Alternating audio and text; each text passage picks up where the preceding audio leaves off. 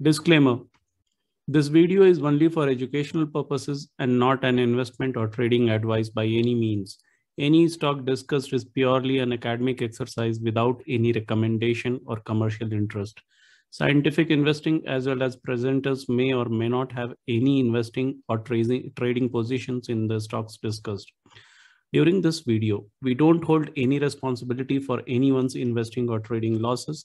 Please do your own due diligence or consult your financial advisor. Hello viewers, welcome to Scientific Investing, and I hope you had a good week. And last week, though we didn't release a stock analysis video on our channel, we did collaboration with the Logical Investor, and we did present one of the stocks, and it was very happy to see that the whole format was really appreciated, and thank you all for the encouraging words. We are working on the next analysis, and the next one is going to come on our channel, which is Scientific Investing, and again Shubham from Logical Investor, he will be there, and it is again a very interesting company. Again, I will not break the suspense. Keep watching our space, and keep following me on Twitter to know more about what is this next company is going to be. So what we are going to do in today's video is, a few weeks back, we had a session on Python, which was part of our series called QuantsBytes. So as a part of QuantsBytes, in this video, I will take that Python session ahead. And if you remember, in that session, we told you how to get stock market trading data from you're using Python packages, whether you want to do for Indian companies or you want to do for US companies. So there are 5-6 things we will learn in today's video. Number one, apart from trade data, what all other data we can get from these Python packages. Number two, what kind of historic analysis we can do with using Python. Like, can we do the average monthly analysis, the heat map of last 10, 15, 20 years of stock performance or the index performance. Number three, can we identify what were the drawdown periods for a particular stock, because many times in recency bias we think that the stock is going to give great return without looking into history. So these are some of the things which we'll look at, and sometimes it becomes very difficult to gather all this data, where I will show you in 10 to 15 line of codes how you can do all of this, and I will also show you how to interpret those charts, how to interpret that data, and how to generate insight. So I'm in the same script data sources, and last time, if you remember, we had tried to download data for Infi, for Apple, and we did see the financial data also for Apple. So let me just quickly repeat that process. And again, if you have not sure, you are starting for the first time, I would suggest again go back, watch that Python video, so that you can continue the you can continue right from the beginning, and you should know why we are doing all this. So you can see that we have downloaded the Infosys data, and I can show you if I give a head command. I'm quickly passing through because we have seen all of this. You have the trade data, and if you want to get the financial data, by passing this command, you can get the financial data. So we are good so far, and you can see this is the Infosys balance sheet we have. So now let us try to go and let us try to do now a little bit of exploratory data analysis. And here I will introduce one more package. Again, we have seen what is a package and why package is used. So this QuantStats package, it's a package which will help you to do a lot of quantitative analysis, a lot of data analysis, a lot of statistical analysis. So follow the same process, do a pip install QuantStats and import this package QuantStats as QS. So I'm going ahead and I'm doing it. And once you get a tick mark here, we are good. So, okay. And now we will start our exploratory data analysis.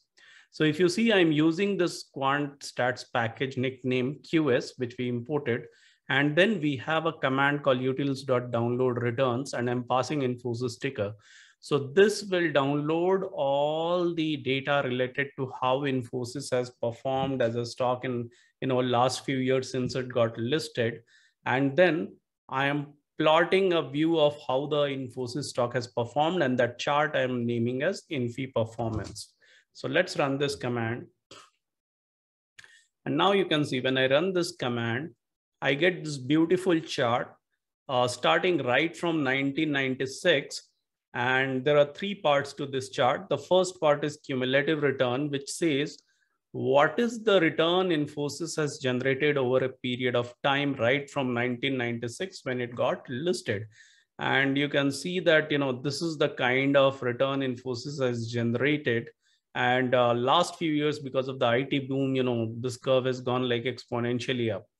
The second chart, and you can see Infosys has been a tremendous wealth generator. The second chart is very, very important because it says about the drawdown. So let me explain what is the concept of a drawdown. So the concept of a drawdown is like, what is the maximum fall a stock has seen from its previous peak? So let us say Infosys gets listed at 100 rupee. And let us say it runs up from 100 rupee and it goes till 200 rupee. And let's say it makes a high of 200 rupee and then the stock starts falling. And let us say from 200 rupee, the stock falls to 40 rupees. So 200 rupee to 40 rupee, if you see, the fall is almost 160 rupee. 160 rupee of 200 rupees, 80%. So when Infi moved from, and this is hypothetical, when Infi moved from 200 rupee to 40 rupee, Infi has gone through a 80% correction because from the peak, it has corrected 80%. So we say that the drawdown of Infi in this period, the max drawdown is 80%. So it's not from the point you started, but the point of previous high. From that high, how much the stock has corrected. So what is interesting is, if you see in 2000, from 2000 to 2004, Infi went almost 80% down. And we all have heard about, many of you would have heard about the, the tech bubble of 2000, but many of us, we have not experienced. I think I just got into my engineering that time. And I remember my seniors, they were struggling for placement. I mean, I have very, hazy memories, but this is how it looked like. A company like Infi, it's not like they were not growing. The business was growing at 20, 30%, 40%, but still the stock corrected 80%. The single reason, valuation. And that is why whenever I tweet, I give a lot of importance to valuation. So that was the kind of drawdown it went. So you can see the whole drawdown of last 20, 25 years. And we will discuss more about it. I'll discuss more about it as we come further. And the third chart is daily return. Like, what is the daily return Infosys has given? And if you see these years, you see the spikes vertical, whether it's a positive return or negative return, the band is higher. And as we have, gone further, this band has become more narrower and narrower. So we'll discuss the reason. So this gives you a simple view of, return drawdown, but we can do much more beyond this. Try to place this command qs.report.full. So see here, we are just trying to get a view of the snapshot, which is a, very micro view, but a full report is something which you should try to generate. And when you give this command, a long report will get generated. And hours of effort of searching for data, building chart, analyzing, all of that is there with you in a one line of command. And you replace Infosys with any stock in the world, you replace Infosys with any index in the world, you'll get the same format analysis. And now let me explain, because interpretation is the most important part. So much of information now you have to chew and analyze, right from your data coverage to your return to your statistical ratios. I will not cover a lot of statistics because this video will not be apt. I will try to cover some other time, but you have the lot of things, so we'll cover one by one. So let's start. So if you see, this tells, what is the data coverage.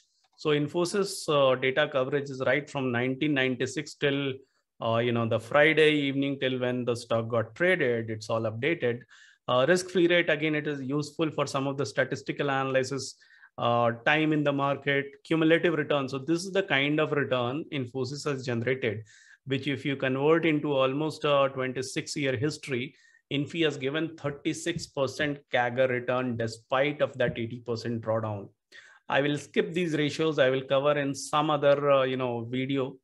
But the max drawdown of Infi has been 83%, and we saw where that drawdown happened, and we'll see more. The longest drawdown days has been almost 5 to 6 years.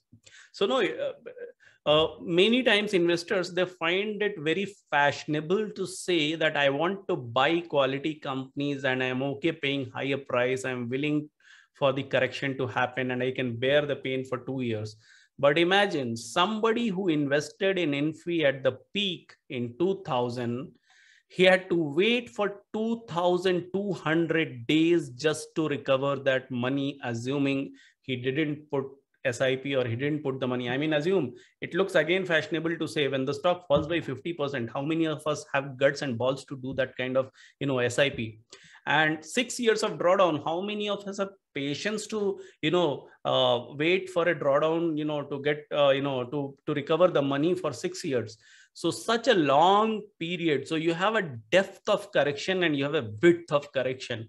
And this could be one of the most brutal correction. That is what overvaluation in a stock can do. And this is not because Infosys was not performing. It was still growing at good 25-30% plus during those times. So this is what means by your max drawdown period and all. And this is the kind of return Infosys is given on a daily level, 0.1%. But if you hold for monthly, the mean average monthly return has been 2.6%, and average yearly return has been almost 35%, and that is how you get a 36% CAGR. Again, I will skip some of the statistical metric. I will come to more important things which are easier, like what has been Infi latest return, last month return, 3-month return, 6-month return, 1-year return, and all of that. What has been the best day in life of Infi? One day the stock went 17% up and there was a worse day. So, we all are talking about Facebook falling 25%, and you'll see tweet, imagine some Indian companies falling 25%. Okay, this has happened in the past. It has happened with Infosys. This is the worst day. And I will tell you which day was the worst day. So, you will have, those, views also. If you see the win days, how many days Infosys share went up versus down? So 52% of the days the share price went up and 48% of days it went down. So no simple, strategy that you randomly buy. If you randomly buy, 50% binary event. But if you stay in Infosys for a month, your probability of making money increases because 61% of the month Infosys has given a positive return. If you stay from more than 1 month to 1 quarter, your probability increases further, little more up, 63%. But if you are invested in Infosys for a year, 70% of the years out of 26 years, you ended up getting, positive return. So this is what the power of long-term investing means. You increase your horizon, and if the stock is doing well, if you have not paid very high, I mean, despite of paying high price at certain point of time, this is the performance. So if you don't pay high, your probability of making good return will increase. And these are some of the worst drawdown. There are 2 times when Infosys has corrected more than 50%, and almost 3 times when Infosys has gone for a multi-year correction, almost 3-year, 6-year correction. So 6, 3, 9, 3, 12 out of 26 years, 12 years Infosys has not given positive return. It was in red. If you can use technical, avoid those 12 years out of 26, well and good. And this is the cumulative return, how Infosys gave return.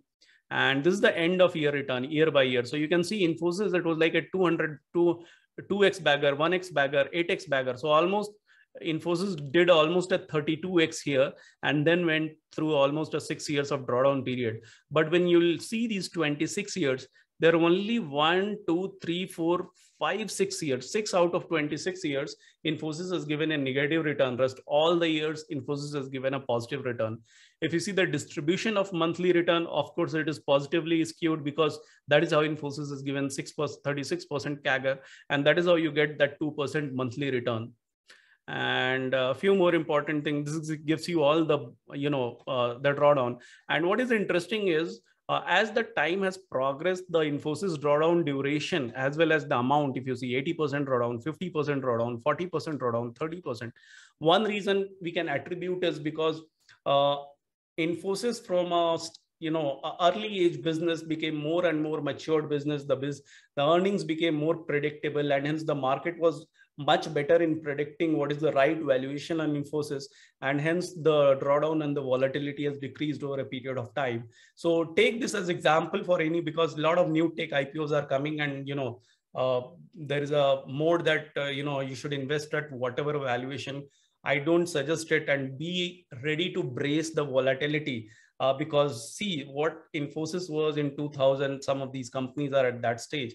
And as they will mature, as market will understand their businesses, as they will become more predictable in terms of their profitability, you will see slowly that volatility may reduce.